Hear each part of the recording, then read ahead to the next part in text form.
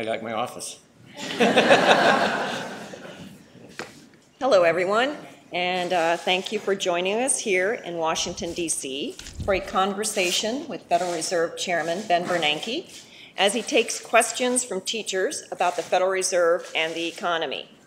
My name is Rose Pianalto, and I work at the Board of Governors, and I look forward to moderating today's session. Here in the boardroom of the Federal Reserve, we are pleased to host a group of 80 educators who teach economics and personal finance to young people. We are also joined via video conference by educators from all over the country who are participating in local events in 34 regional Reserve Bank and branch offices, as well as many who are viewing this via webcast. Through this session, the Federal Reserve System seeks to give you insight into our goals and activities so we can support the work that you do with students as you strive to teach them how the decisions made by the central bank affect them, their families, and the economy. Today, we are honored to bring to you Federal Reserve Chairman Ben Bernanke, who once, like you, was an educator. Before coming to the Board of Governors in 2002, Chairman Bernanke worked as a professor of economics and public affairs at Princeton University. He also chaired the Department of Economics from 1996 to 2002. Chairman Bernanke served as a governor of the Federal Reserve System from 2002 to 2005. And in 2005, he became the chair of the President's Council of Economic Advisors. He returned to the Federal Reserve as the chairman of the Board of Governors in 2006. Chairman Bernanke grew up in Dillon, South Carolina, and received a BA in economics from Harvard University and a PhD in economics from the Massachusetts Institute of Technology. And I might add that Chairman Bernanke's wife, Anna, is also a teacher. So thank you for joining us today, Mr. Chairman. Thank you. Rose forgot to mention that I served 2 terms on the Montgomery, New Jersey School Board. so I have some direct exposure to public education as well as to university education. I do want to welcome you all here today. As educators, your work is critical to the nation and to our economy. Well-prepared students make for a productive and innovative workforce as well as for a functioning democracy. The economist Alfred Marshall once said that economics is the study of people in the ordinary business of life. And I can't imagine anything more fundamental than that. Learning about economics helps students understand how the decisions of millions of people about what to produce and what to consume determine what Adam Smith called the wealth of nations, our living standards. In particular, economics helps students understand both the strengths and the weaknesses of our free market-based system. Now, I'm sure your students have been eager to understand the economic and financial events of the last couple of years. The recent financial crisis was among the most profound challenges to economic and financial stability since the Great Depression, and its causes and its ultimate remedies have been and will continue to be widely debated. The study of economics will allow your students to join that debate in a responsible and informed way.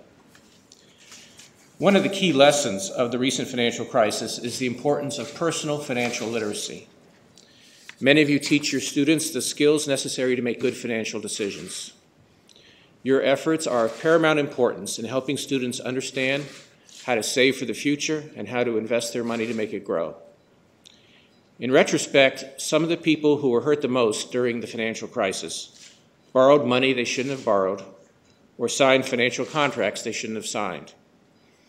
Today, students need a solid understanding of the benefits and the risks of borrowing money to buy a car or to buy a home, and of the effect that too much credit card debt can have on their personal finances. Besides improving their personal financial decision-making, teaching your students economic principles will help them as citizens understand and make choices about many of the critical issues that today confront our nation. The Federal Reserve works hard to advance financial literacy and economic education, both through our own programs and through our work with other organizations. Our financial education website provides easy access to free educational materials, a resource search engine for teachers, and games for students of various ages and knowledge levels. Some of the 12 reserve banks around the country offer economic and financial education workshops for teachers. And several reserve banks periodically provide lessons in personal finance to middle and high school students.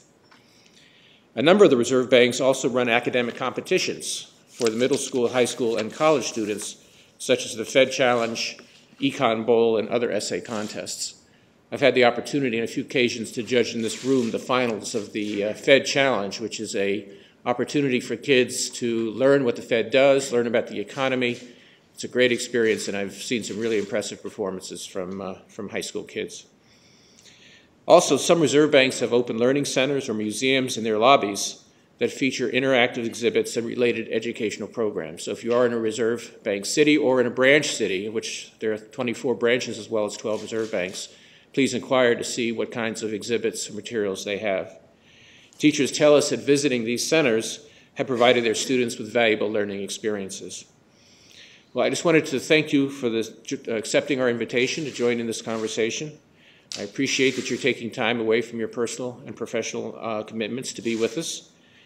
As a central banker, an economist, an educator, and as a parent, I do want to thank you all for your work. It's absolutely central to our economy. It's central to our democracy that we have well-educated, well-trained students.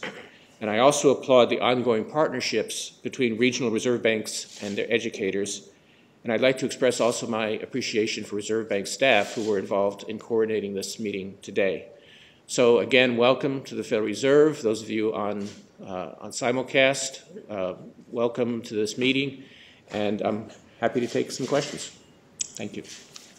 Thanks, Mr. Chairman. Our first question is from a teacher in the Richmond district who is with us today in the boardroom. Would you please introduce yourself and ask your question? I'm Robert Handy from Butler High School in Harford County, Maryland. What has been the greatest success as well as the greatest failure of the Federal Reserve in the last 100 years? And if you were teaching a high school U.S. history class today, what is the most important aspect of the Federal Reserve's role in history you would want students to understand? Well, I hope that your students, if they come through civics or history, they learn about the Federal Reserve. It's a very, very important institution. It's had a huge impact in the we're about to our 100-year anniversary, about to celebrate our centennial. The Federal Reserve was founded in 1913. And it's been a tremendous, as I said, a tremendous part of U.S. economic history. I would say the greatest failure, to start there, is no doubt the Great Depression of the 1930s, to which the Federal Reserve made, unfortunately, an important contribution. The Fed was very slow to expand the money supply during the Great Depression. As a result, it countenanced a severe deflation or falling prices during the early 1930s. The Fed was also insufficiently proactive in trying to stabilize the financial system. As you probably know, about a third of all the banks in the United States failed during the 1930s, a tremendous collapse of our banking system. And those two things together were very important in making the Depression as deep and as long as it was. By the way, as we dealt with the financial crisis in 2008 and 2009, we tried to take those lessons to heart. We tried to make sure that monetary policy was aggressive to prevent deflation, and we tried to take whatever steps were necessary to keep our banking system from collapsing. So at least we tried to learn from history. I think one of the most, or probably the most important success of the Federal Reserve in the past century was probably after the period of the 70s when we had a lot of inflation. The Federal Reserve under Chairman Paul Volcker brought down inflation, conquered inflation, and we now have very, very low inflation, very stable prices. And in that process, in the 80s and the 90s, achieved quite a bit of prosperity and economic growth in the United States, and was a very, very important contribution to that period. Going forward, I think students should understand those two elements of what the Fed has done and hasn't done. And the first is financial stability. It's very important for the Fed to contribute to keeping our financial system stable and productive. And secondly, price stability. Only the central bank can affect inflation, and keeping inflation low and stable is good for our economy, and it's a very important responsibility for the Fed. Thank you. Yeah. Thank you. Next, we'll go to our Miami office for a question. Thank you. My name is Nancy Weiner, and I teach math at Thomas Jefferson Middle School in North Miami Beach, Florida.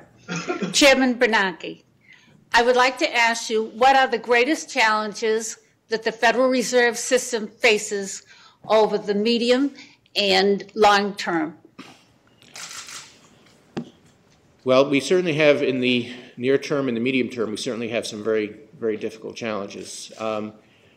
First and perhaps foremost, even though our economy is stabilized and growing, clearly it's still a very, very difficult time for many Americans. The unemployment rate is still almost 10%. Inflation is quite low. And the Federal Reserve has a responsibility. We're certainly not the only policymakers that can affect the state of the economy by any means, but we need to do our part to help the economy recover and help make sure that jobs come back to the United States. We have another very important responsibility in the short term, which is the implementation of the new financial regulatory reform legislation. The so-called Dodd-Frank Act was passed and signed by the President just in July, and it is essentially the most ambitious overhaul of our system of financial regulation since the 1930s. And a great deal of that has to be accomplished, put in place by the financial regulators, including the Federal Reserve and also including other regulators like the Federal Deposit Insurance Corporation, the Securities and Exchange Commission, and others. But the Fed has a very important role in putting that in place. So those are two very important challenges in the near term. The long term, it's hard to know. It's hard to know where our economy will be and what the Fed's role will be. Based on what I was just saying a few moments ago, I think we want to be sure to maintain price stability. We want to learn as much as we can about our economy so that we can be even more effective in keeping stability in our economy. And I say one other thing, which is that it's very, very important that the Federal Reserve remain independent, that it remain able to make decisions for the economy based on our views of what the economy needs and not based on short-term political considerations. And so maintaining our independence, maintaining our nonpartisan nature, which is focused on what is the best for the economy and not what is politically expedient, I think that's a really critical thing for us to try to maintain going forward. Dr. Bernanke, you had spoken at one point about the crisis of the media, not so much the media, but just the domino effect of how, sorry, I should have been prepared, I apologize. The crisis of confidence, I'm sorry, was your quote, and how the role of the media plays in that, and how it becomes a domino effect. And as we look at our recession, as we're pulling out, as the reports come out that we're out of the recession, are we in the recession, what kind of role does the media play in that, do you believe? So the question was about confidence and what role does the media play in confidence? Well, first of all, let me say that confidence is really important. Consumer confidence, we follow that very carefully. People are more confident, they're more willing to spend, they're more willing to invest, and so that's very important. And business confidence is also very important. Firms, in order to hire, in order to expand their operations, they need to be confident about the economy. Now, the media is no doubt very important, but I hope your students understand to be a little bit skeptical about the media, because there's nothing more exciting than when things are going well and nothing more devastating when things are going badly, according to the media, right? So if people can develop, if students can learn to develop an appropriate skepticism to think for themselves about where the economy is and what's happening, we'll avoid, I think, some of that echo chamber that can make the good times seem too hot and the bad times seem too cold. So again, education is getting kids to think for themselves, getting them to listen to a wide variety of sources, not just the television, and having, I think, learning from that. If you look at American history, if you look at the last 234 years or so of American history, the United States has always prospered, it's always grown, it's always succeeded, it's come through tremendous challenges, it'll come through these challenges. If people have that perspective, then their confidence will be stronger. How are we doing? Yeah. Other questions? Yes, ma'am, in the yellow. Thank you again for inviting me. I've been teaching civics and economics for 15 years, and this is a wonderful opportunity. What fiscal policy measure would you suggest would help the economy? Check. Go ahead. You could. Okay. What fiscal policy measure would help the economy and the Fed's monetary policy stance? So I first have to say that the Federal Reserve is nonpartisan, so we have to be very careful not to take one side or the other in terms of one fiscal issue or another. Before I try to jump into that for one moment, let me just make sure that say how important it is that your kids understand the difference between fiscal and monetary policy. And I think that often that distinction is not often so clear. Fiscal policy, of course, has to do with the federal government's spending and tax plans. And of course, the Federal Reserve has nothing to do with that. What we do is manage the money supply, which helps affect short-term interest rates and therefore inflation, and also affects growth. But there are two very different sets of policies, and I think sometimes people don't really distinguish those two. And again, the policymakers are very different because fiscal policy is made by the Congress and the administration. We try to advise them when we can, but of course they're responsible, whereas the Federal Reserve independently makes monetary policy. On fiscal policy, we have a very difficult situation because in the short run, we have an economy which, even though we're in a recovery, is still far from full employment.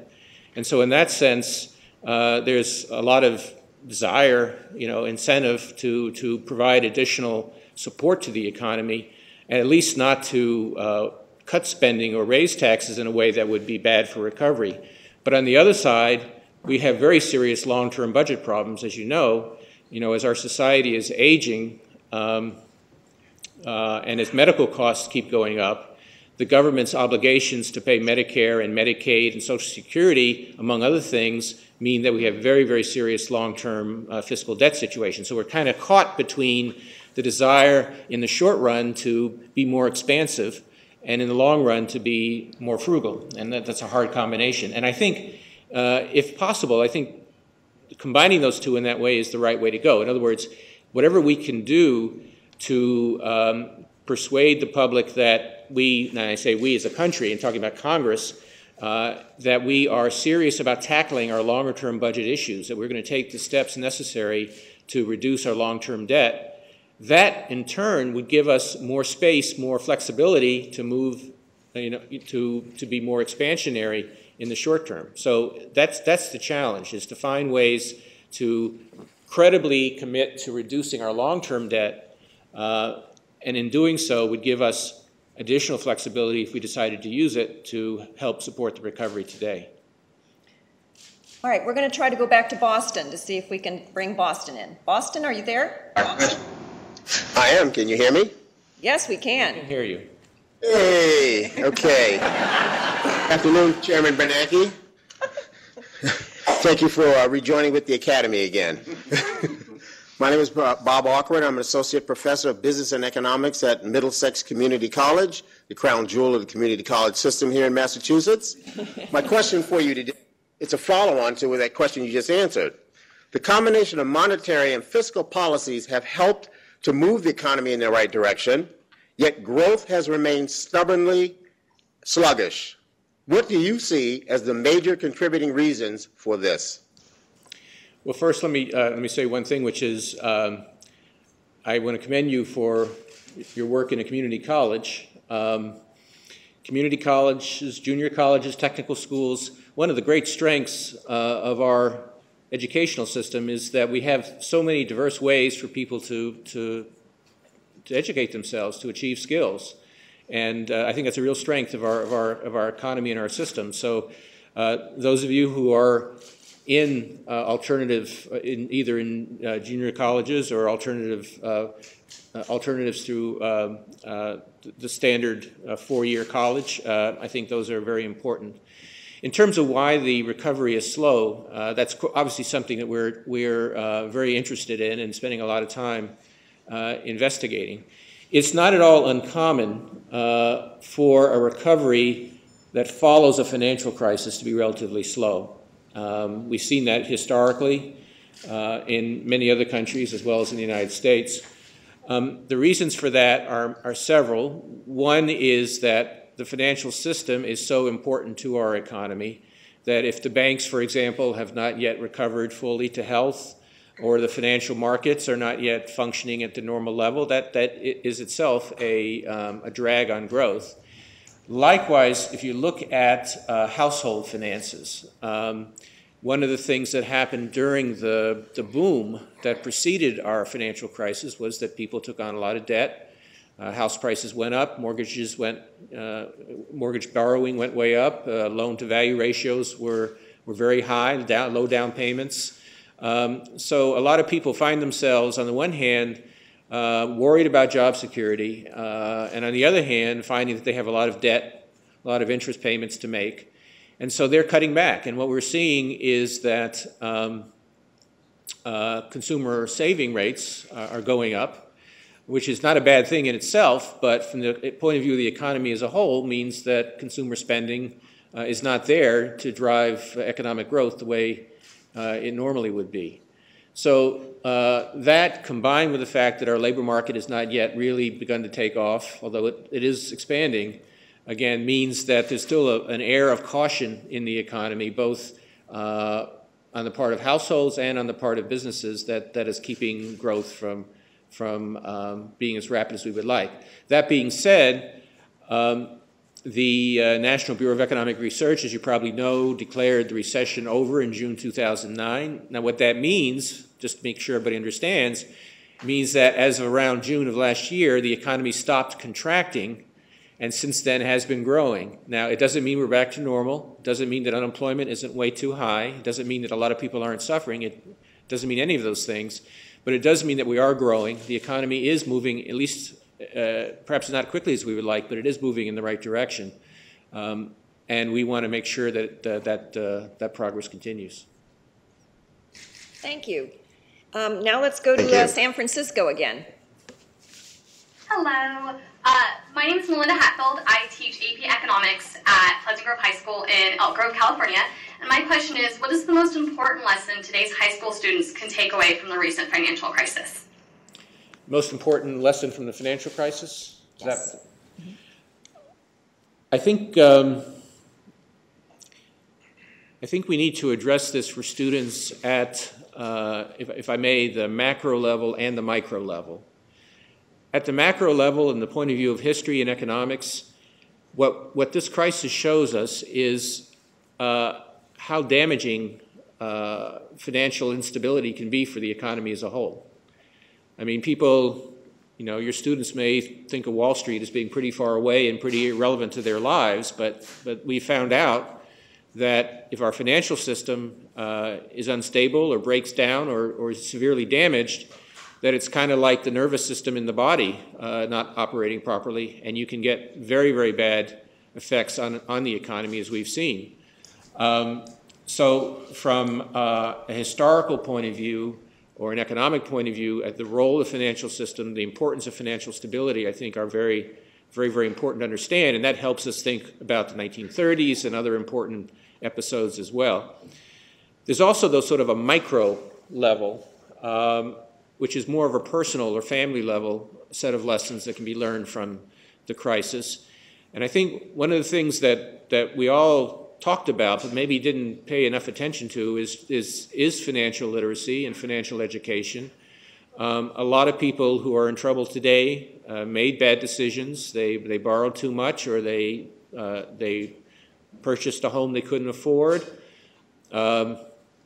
They borrow too much on their credit cards.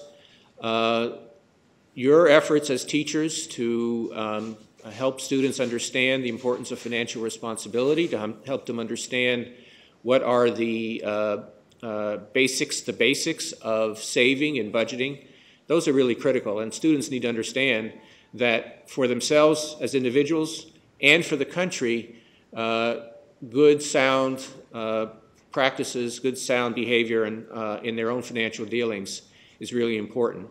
And I guess I would say on the personal side also, we're learning a lot of lessons about the labor market here. young people, as often is the case, with the least experience in the labor market are among the worst hit by the high level of unemployment, particularly minority young people. What does that tell us? Well, among other things, it tells us we need to have kids who are well-trained, well-educated, who understand, who have a wide variety of basic skills in terms of thinking, writing, math, etc., so that they can adapt and change and deal with what could be a very unstable situation. It's always possible. Again, we hope our economy will recover, but the world is changing quickly, and the more that kids are prepared, the better they'll be able to take advantage of technological change and changes in our economy rather than being left behind. Thank you. Now let's move to Philadelphia. Philadelphia, can you ask your question, please? Hello, Chairman Bernanke. My name is Holly Drew, and I teach financial literacy at Camden County Technical Schools in New Jersey. My question for you is, would you like to see personal finance and economics course become part of the graduation requirements for high school? And in your view, what is an important issue affecting consumers that could be mitigated with financial education? Well, first of all, one New Jersey into another.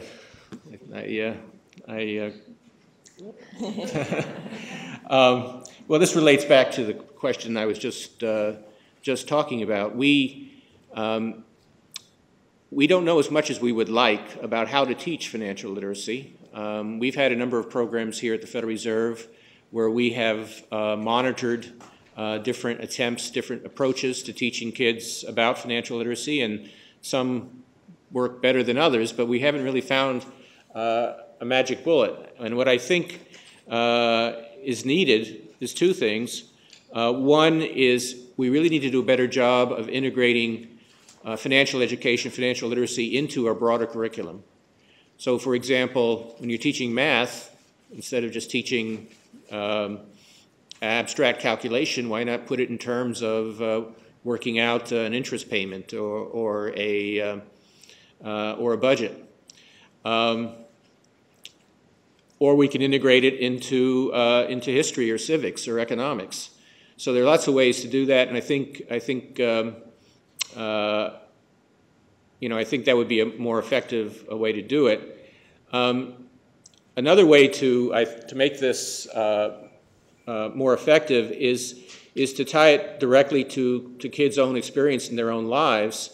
We know that people are much more prone to understand and want to learn about, say, mortgage financing when they're actually in the process of buying a house. So if kids are involved, for example, in opening a saving account or doing other things, saving for college, then those things mean a lot more to them, and the training is helpful. But again, to go back to what I was saying before, this is so important for people at their individual level and for the economy and for the financial system as a whole. When I was in school, and I know when you were in school, we had courses called home economics, and it didn't really have much to do with economics. It had to do with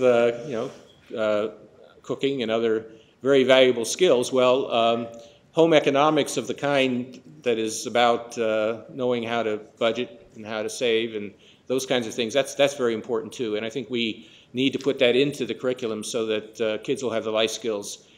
Even going into college, because we see a lot of kids get into trouble even in the college years with excessive credit card debt and not being able to pay tuition and so on. So to go back to your question, one of the main lessons of the crisis is that we as citizens need to be responsible for our own financial dealings. We can't put everything on the government. We can't put everything on Wall Street. Part of it is our responsibility. And you teachers, you educators who are working with the kids, I hope that you'll make that part of your curriculum, because it is one of the most important things that kids can learn. Thank you. Now let's go to the St. Louis district.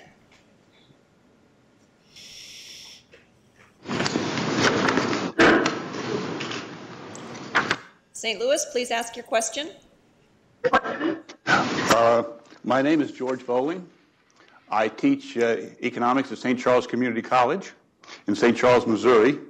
Mr. Chairman, my question is, according to what I've been reading recently, there's a conflict related to what banks should be doing in the economic downturn.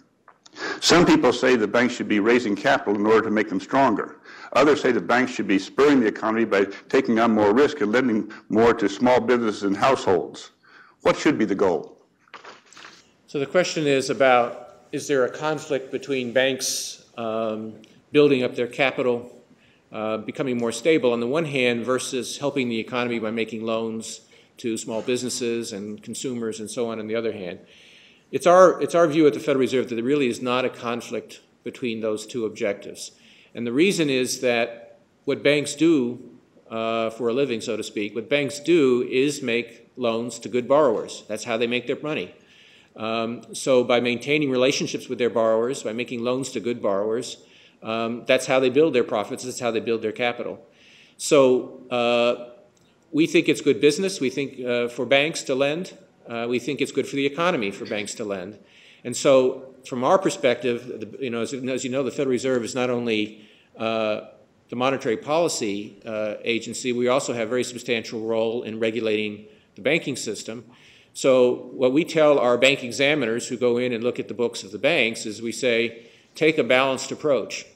And that what I mean by that is that you don't want to tell banks, no, you can't take any risks, don't make any loans, just curl up sort of into a little ball and just ignore the rest of the world. We don't want that. Nor do we want them to make risky loans. We don't want to make loans that are not going to be paid back. That's certainly not what we want either. What we want is an appropriate balance. We want banks to make good loans to good borrowers, and that includes, of course, lots of small businesses who have been through a lot through this recession, and they're still there, and we need them to grow. We need them to hire as part of our recovery. So again, there's not really a conflict in our policies, and what we tell our examiners and what we tell the banks is we just got to get the right balance. We don't want to be excessively risky. We don't want to lose money. We don't want to lend to people who can't pay back, but we do want to make good loans to people who can pay back, and that means a lot of small businesses, a lot of households who have shown that they're responsible and that they're able to repay what they borrow. And again, that's not just important for those individuals, but it's also important to get our economy going, because certainly one of the reasons that growth has been sluggish, going back to the earlier question, is that small businesses in particular, not being able to get as much credit as they would like, are not being the engine for job creation that they typically are in a recovery, and that is one of the things that's holding us back. Thank you. And now let's go to our Omaha branch. Omaha, are you there? My name is Shauna Koger, and I teach business at Arlington High School in Arlington, Nebraska. Chairman Bernanke, consumers need to spend money in order to stimulate the economy. However, the overextension of credit contributed to the current financial situation we are in. How do you propose educating consumers on maintaining a balance, saving and spending? And will this balance slow the recovery of our economy?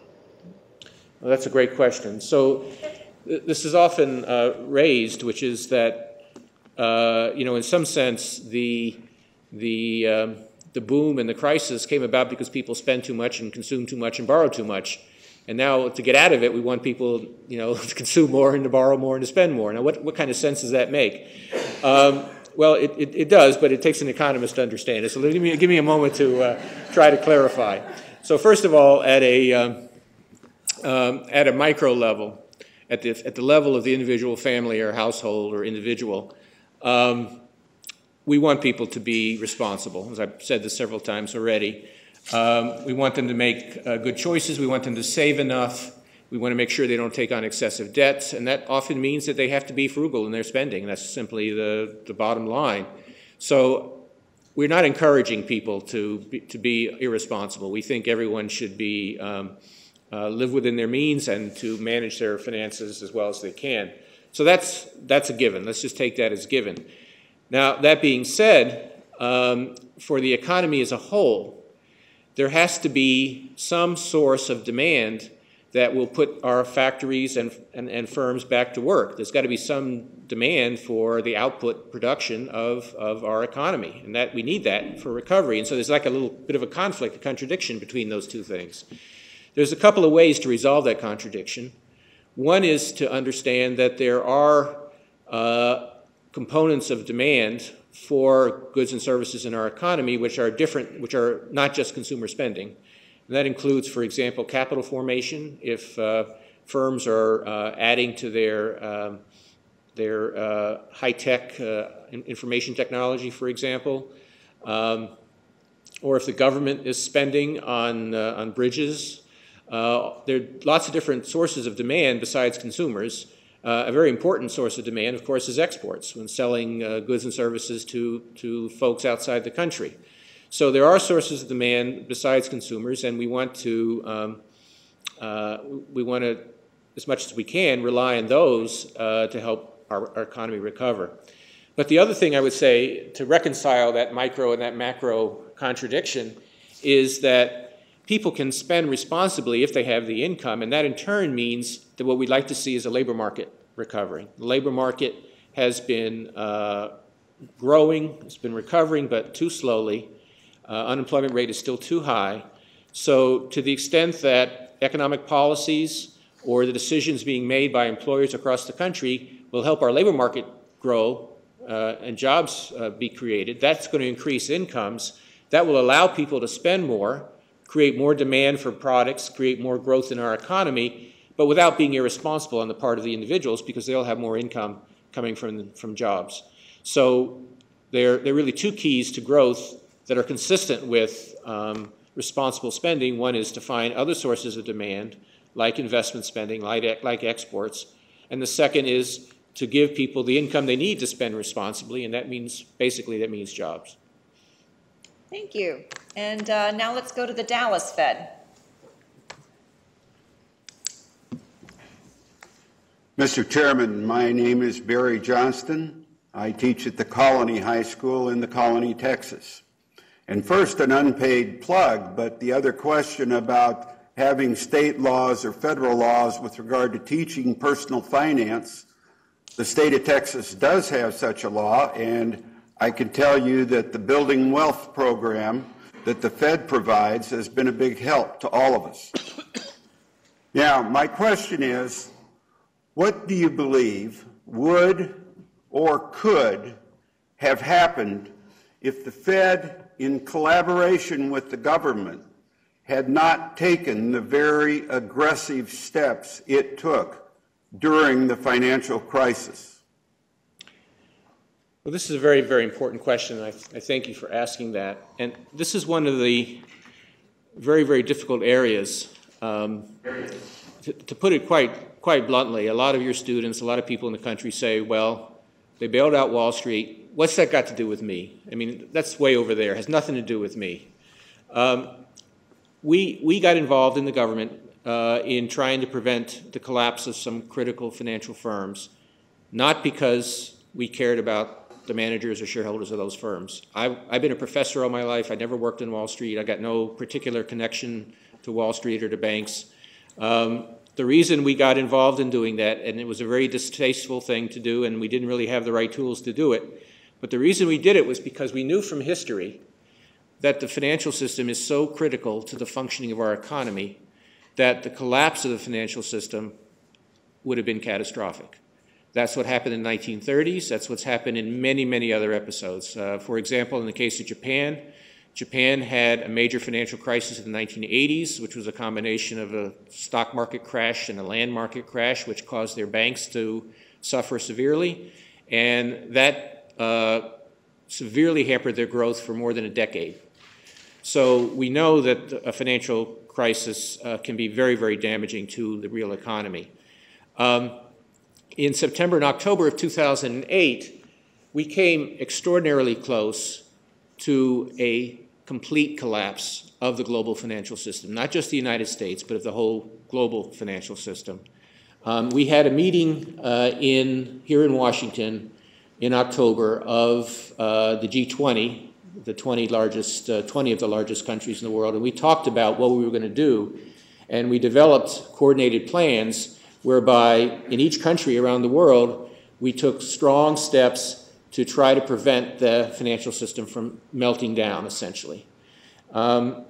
Now, we didn't succeed entirely, obviously. We had at least one major firm collapsed. We had other firms that required government bailouts. Those things were, as I said, were very distasteful to us. But even though we succeeded in avoiding a much worse collapse, we still had a tremendously sharp global recession. And I would say that as bad as the recession was in the United States in 2008 and 2009, we were kind of in the middle of the pack. A lot of countries around the world had even worse downturns than we did. And all of this happened following a basically successful attempt to stabilize the global financial system. I can only say that if the global financial system had really melted down and many firms had failed, if the ability to make loans had essentially dried up, if people had lost most of their investments, their savings accounts, their retirement accounts, we would not be today at least on a recovery path. We would still be in a much deeper hole, something much closer to the Great Depression of the 1930s. So I do hope that while clearly your students will understand that not everything that the government did during the recession and the crisis was right, that stepping in to prevent the collapse of the global financial system was something that was necessary, and it affected every single American in a very important way. I guess the final thing I would say, and this is I hope will help people understand, while there was a lot of money made available to address the problems of the financial system, at this point it looks like we're going to get it all back, pretty much all of it, from the financial rescues. I mean, most of these banks have paid us back with interest.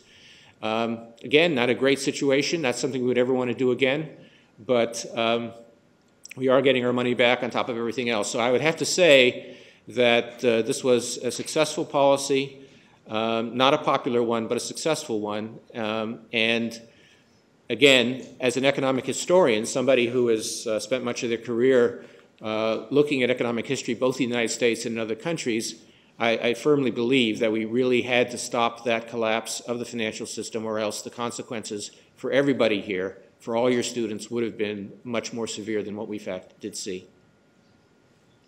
Thank you. Now let's go to Chicago.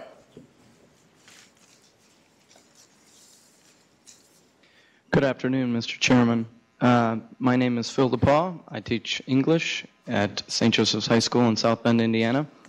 I'd like to personally thank you for your continued diligence and perspicacity during these tough economic times. My question, can you discuss what you see going forward as the strengths and potential shortcomings of the Dodd-Frank legislation, and what types of safeguards have been put in place to prevent a future credit crisis? Thank you. Thank you. That's a very good question. So the Dodd-Frank legislation, I just spent the morning actually in testimony at the Senate Banking Committee talking about implementation of the Dodd-Frank Act. This was the omnibus financial reform that was passed again in July of this year, and it's very, very comprehensive. It is certainly by far the most comprehensive financial regulatory reform since the 1930s. And it makes a lot of fundamental changes in our financial system.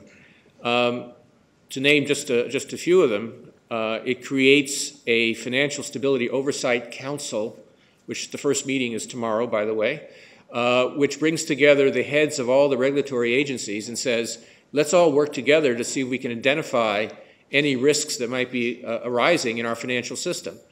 So one of the problems that happened before the recent crisis was that everybody had their own little responsibilities, but there wasn't really anybody in charge of looking at the system as a whole.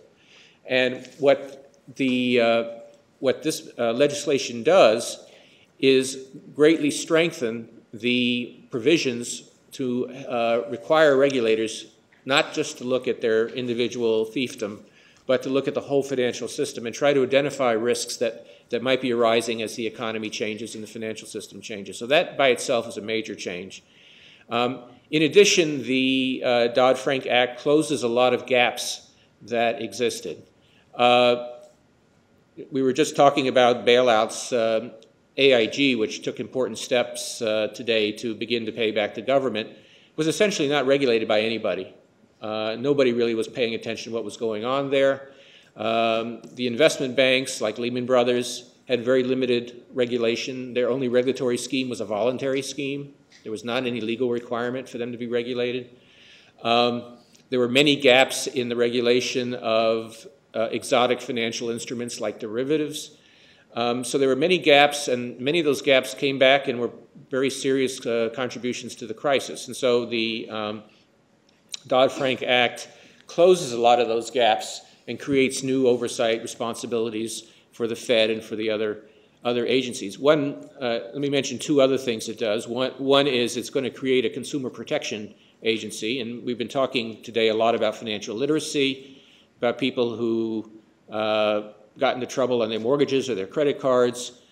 Some of that is the fault of the borrower, but some of it, of course, is bad disclosures or bad practices on the parts of the financial institutions.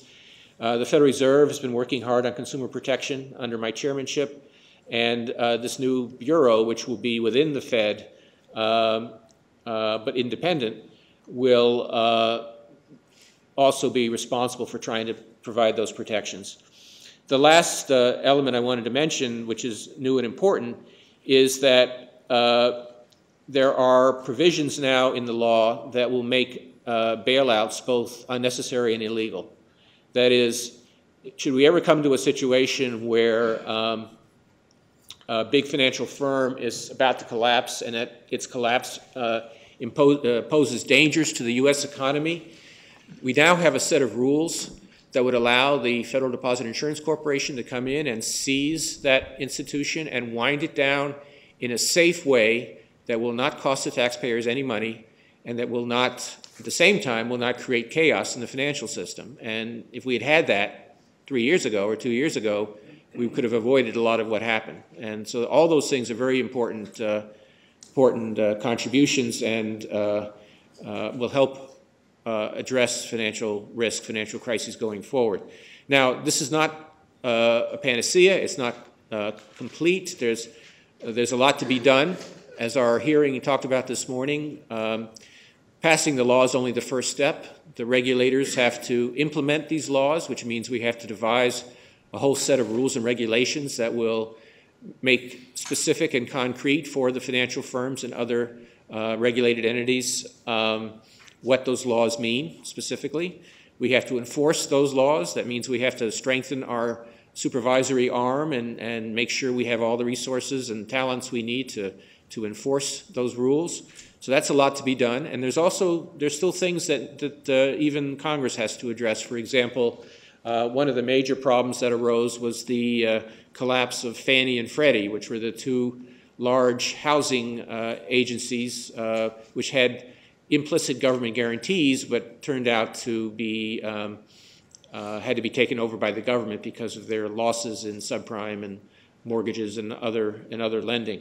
So that the Fannie and Freddie reform is something that it needs to be done. It's not part of the bill that was passed in July. And so that's an example of something that needs to be done going forward. I guess one last thing. One of the things that made this crisis so difficult is that it was absolutely a global crisis. It was all over the world, particularly in other industrial countries in Europe, and that required a great deal of coordination. And speaking for myself, I worked very closely with central bank governors around the world. We coordinated on lots of different measures that we took. And that's going to be necessary also as we all go ahead and impose new rules in the financial marketplace. We don't want to have one set of rules in the U.S. and another set of rules in France and a third set of rules in Japan, because financial companies will just take advantage of whichever rules are the weakest. So what we need to do is make sure that we're as coordinated as possible. And in fact, we are very much involved in international meetings. I just came back a few weeks ago from Basel, Switzerland, which is where many of the largest countries of the world get together and talk about coordinating and making consistent our bank regulatory standards. So the international part of this is very, very big. It's going to take a while, for us to not only get a good system in the U.S., but to make sure that it is consistent and coherent with the financial regulatory systems of other countries. So there are a lot of challenges ahead. We're not home free by any means, but I do think that this legislation, which, as I said, is by far the most sweeping since the 1930s, will give us a fighting chance to set up a system that will prevent what happened in 2008 and 2009 from happening again. Thank you. And now let's go to Cleveland. I'm Phil Peters. I teach economics at Gahanna Lincoln High School outside Columbus. I'm here in Cleveland with 100 other of my fellow teachers. And in our classes, we encourage our students to follow the current economic events. And our students read divergent and politicized opinions and news stories. Chairman Bernanke, does the Federal Open Market Committee hold divergent views? And what would you recommend to students on how to reconcile the differences leading to their own informed opinions? Thank you. That's a good question. So first of all, as I'm sure you know, but just to provide some context, the Federal Open Market Committee is the group of people who sit around this very table here in the boardroom 8 times a year to decide what we should do about monetary policy. And it consists of 7 governors here in Washington, plus the 12 Reserve Bank presidents from around the country, 5 of whom get to vote at any given meeting. So that's, as I said, that's called the Federal Open Market Committee. It was established in the 1930s, and it's a committee that, again, makes monetary policy. Now, there is plenty of disagreement on the Federal Open Market Committee. People have different views.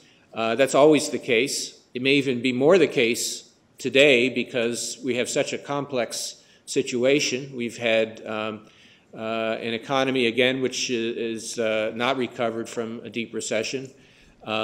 We have had a lot of unusual and aggressive actions on the policy front, some of which people have different views about. So there certainly is different views, there's disagreement. My attitude about that is that if 2 people agree on everything all the time, then one of them is redundant.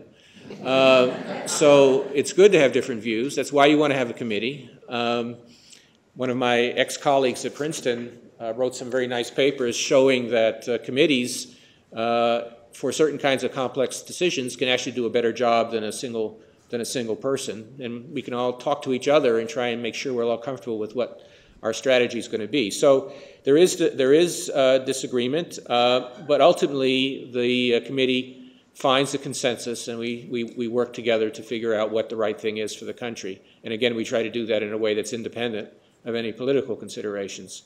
Now, for your students broadly, let me just be frank here. I think that one thing that's unfortunate is that people are becoming more and more listening only to the side of the argument that they already believe in, right? So there's not enough, if you're conservative, you listen only to conservative media. If you're liberal, you listen only to liberal media. I think it's really important, and I'm sure you all agree that we hear both sides of the story, that we listen to all different points of view, that we use critical thinking to try to figure out what we believe and what's right. We investigate, we do research, we get the facts. That's the way forward. Just taking extreme positions and shouting at each other is not going to get us anywhere. What we need to do is have students, and you as teachers are one of their primary sources for this, who are open-minded and critical and willing to think about a variety of perspectives. So disagreement's a good thing.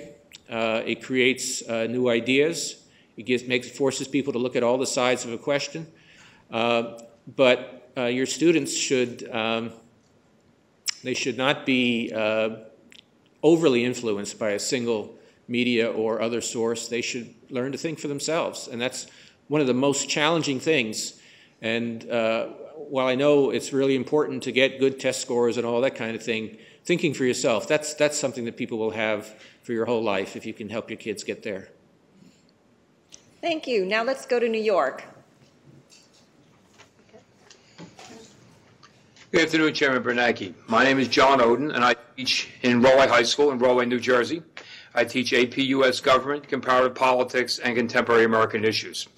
My question is, what role do you believe education will play in the future of our economy And how can we better prepare our students for financial success? The question is, what's the role of education in the future of our economy? And I would just say it's probably the most important element of both our national future success and individual success. Just think about how the world is changing. First of all, technology is changing radically. One of the key explanations that economists give for the increasing inequality of income in the United States and in the world has to do with technology. That people who are capable of using sophisticated technologies earn high incomes, earn high salaries, are productive. People who do not have that education, those skills, do not do nearly so well, and that's part of the reason why income inequality has increased in America. What other trends are there? New industries, new forms of energy, new forms of climate-related industries. Again, technology, creativity, scientific and other engineering training, all those things are going to be critical for economic success and for personal success. And what's the third trend? Globalization. We all compete globally now. Companies will move to the country where they find the best trained workers, where they have the most advantageous tax laws, et cetera. So if we want America to remain the place where the best jobs are, we have to make the best workers. That's the only way to do it. And that requires, in turn, skills and training. Now, as I said before, I'll repeat a couple of themes from before. One is that although there are some weaknesses in the American educational system, we have some important strengths. One is our very strong university system, but another is, as I already mentioned, is that we have such a diversity of ways for people to get skills and training. In the current economy, there are people, of course, who've been out of work now for a period of time. Maybe the job they had is never going to come back. There are ways in America to get retrained, to get new skills. We talked to community college folks before. They have lots of programs for people who are not 18 years old, who are older than that. And so that diversity of ways of getting training and skills is really important. It's really a strength of our economy and our country. And the other is, again, another theme that has been throughout this hour. If you want to be successful, having the skills to get a good job or to launch a business are important, but you also need to manage your money well. And that's where the financial literacy and the financial education comes in. And I do think, I'm very interested to hear the gentleman from Texas saying that that was a state requirement. I think that's actually becoming the case in more places around the country. But I do hope that if it's not in your class, that you will push your school, push your district to make sure the kids have at least the basics of financial literacy before they graduate. Thank you. And now we have one last question, and we'll go to Minneapolis for that. Good afternoon, Mr. Chairman. My name is Donna Tietz. I am the business education teacher at the Clear Lake High School in Clear Lake, Wisconsin.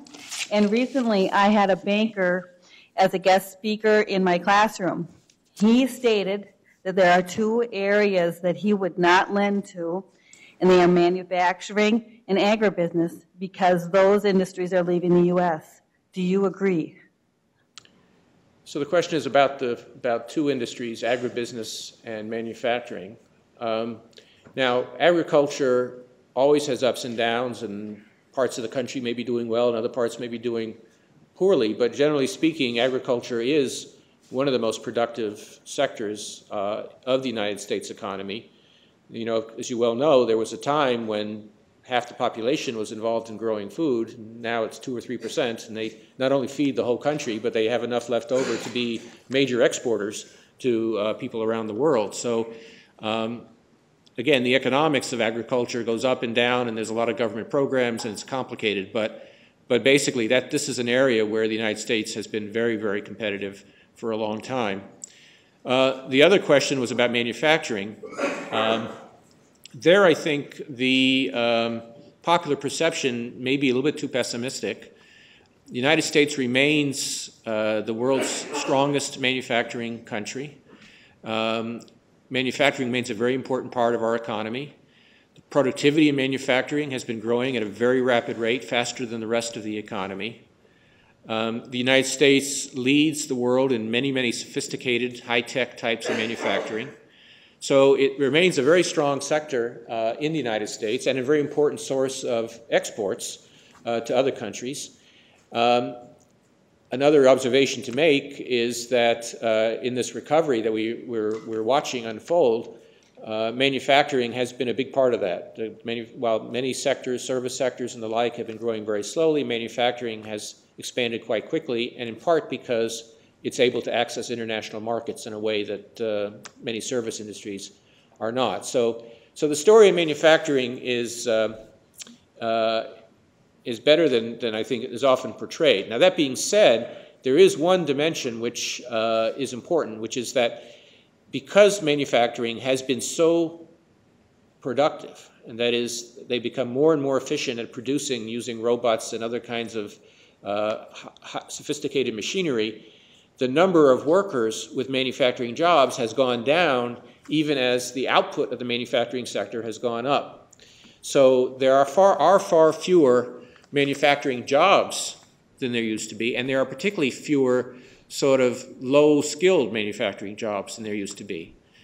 So to the extent that there used to be a lot of people who were on production lines making automobiles, for example, those kinds of jobs clearly are reduced considerably, and from that perspective, manufacturing isn't as big a part of our economy. But I would say, and going back to our discussion of education, you talk to manufacturers and they say, well, it's true we had to lay off some low-skilled workers, but we're still trying to find machinists, welders, people with high skills, can't find them. So for people with high skills, there are plenty of jobs in manufacturing and in the economy in general. So that is just one more example of why education is so critical. So manufacturing in the United States is a growing industry. It's an important part of our economy. It's not as big an employer as it used to be, but it does play a very important part of important role in our recovery and in our international trade. Thank you. Is that and it? That's it. And Well, it's 3:30 on the dot. That's really impressive. We covered everybody. Again, I just want to say, as Rose mentioned, my wife's a teacher. She's been a teacher for a long time. She recently started her own school. And there's nothing more important than what you do, because you affect the lives, the individual lives, and the careers, the aspirations, and the abilities of our kids. And that's just really critical. And I thank you for taking the time to come talk to me and to visit the Fed. And I just want to wish you the best in what you do and keep up the good work. Thank you. Thank you.